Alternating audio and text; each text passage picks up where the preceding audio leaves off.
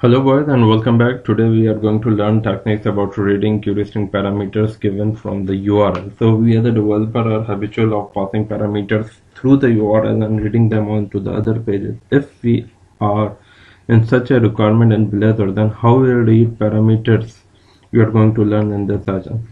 So let me first give you an overview of my application here. This is the simplest app created through Blazor server app template, the default application. And here is my index page. I have just placed an hyperlink over here that on which I'll click. When I'll click over here, I'll land onto my page. Here it is, listening to this route, my page, and here I have to read these parameters. Let me show you the running application.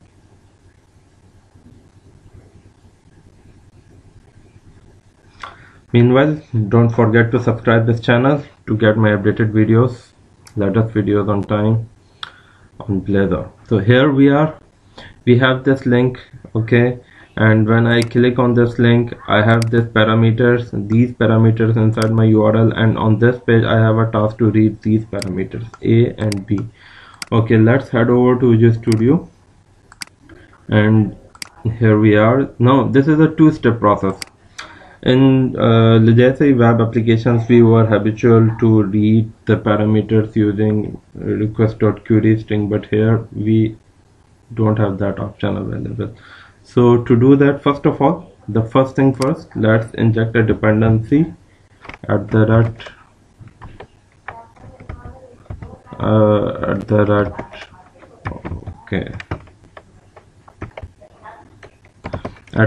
inject navigation manager. I can nav, that's it, and let's read this. Let's create a variable system.uri, okay, and we'll first display the URI here, URI dot URI dot to string. Okay, now we will read the value of URI inside on initialized method. Okay, so to do that, let's write the code. URI equals to nav dot to absolute URI, right, and nav dot URI. That's it. So this is the first part. Till now we are getting the value of URI. Let me show you the output.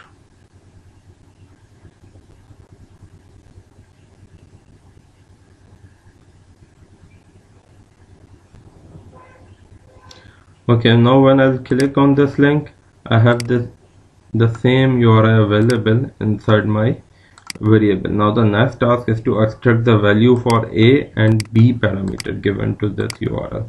Okay, to do that, let's come into our code again, and we need another class here. Let's include it using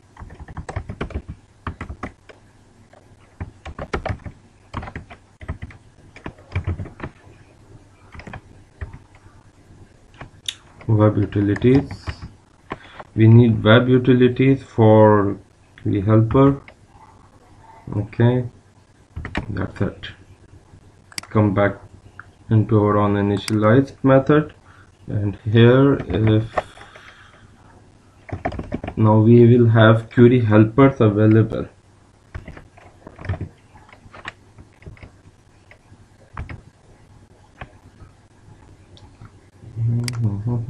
Parse query URI, we have extracted in our previous session dot query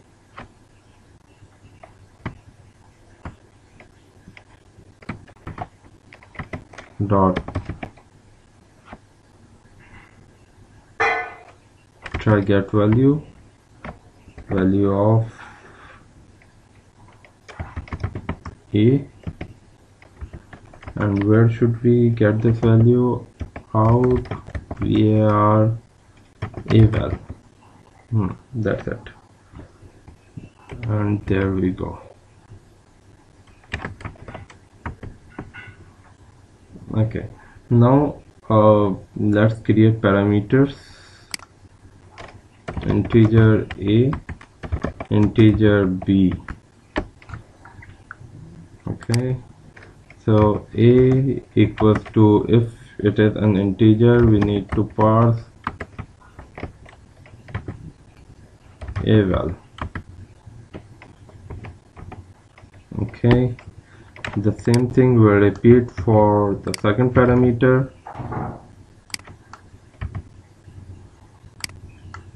b value and b value.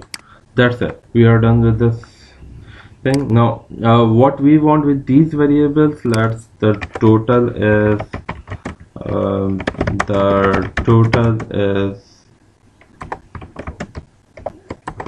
dollar $c. Okay, the total is c, and what is c? Integer c.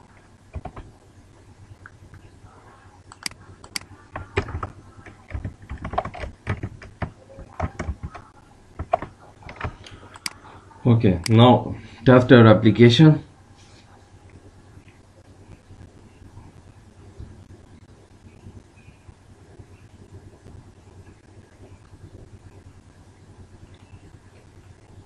Here we click on this link, we pass the parameters 3 and 5. Now if I'm changing the values right from here, 13, okay, it's changing. Let me show you the code. And one more thing I want to explain you over here, that we are getting parameters from URL.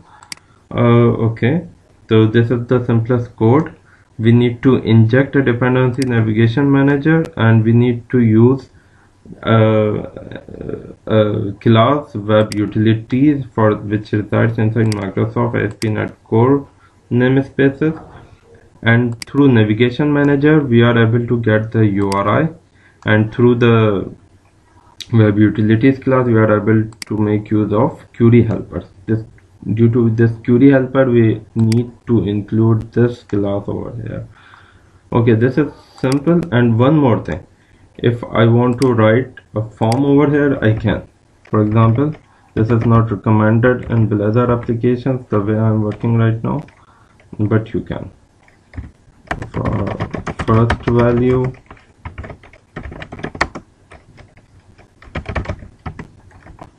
name a, the first value, second value,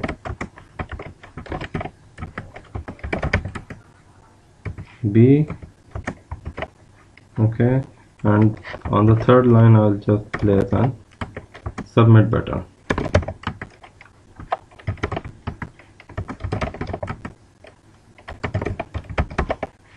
That's it. Now let me show you one more thing, that whether you click on this link or you submit the form, in both ways your code will remain same for the execution of your logic.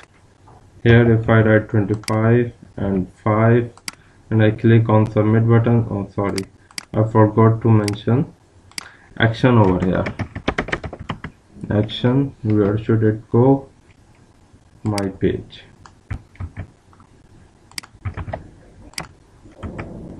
That's it.